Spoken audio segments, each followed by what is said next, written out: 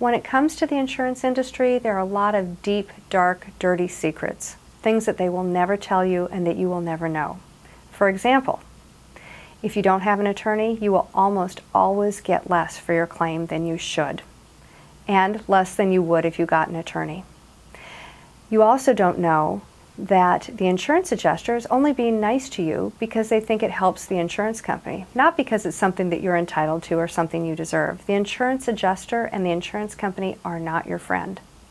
What you also don't know is insurance companies are in the business of denying claims and paying claims in too small an amount.